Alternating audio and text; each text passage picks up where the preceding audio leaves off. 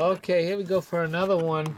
This time it's called Bikerboyz Z VHS unboxing. Now I know this is probably going to be a really bad, stupid movie, but I don't know anyone in here. Derek Luke, Orlando Jones, Jaimin Hanasu, hope I said that right, Lisa Burnett, Brendan Fair, Lawrence Tate, and Kid Rock. Well, we know Kid Rock.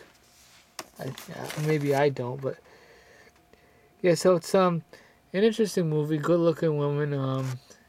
I guess that's probably why they had made the movie in the first place. A lot of these biker movies have to have attractive people in it. That just comes with the territory of a movie like this.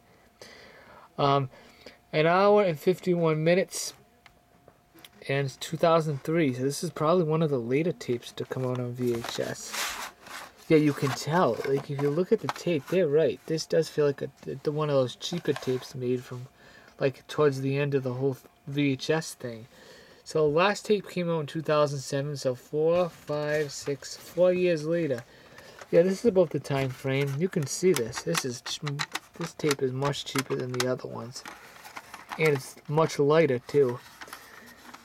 It's no mold or anything. There's nothing really wrong with the tape. It's a little worn out, but whatever. The case, well, that's a different story. No one takes care of their cases. Alright, that's it. Bye-bye.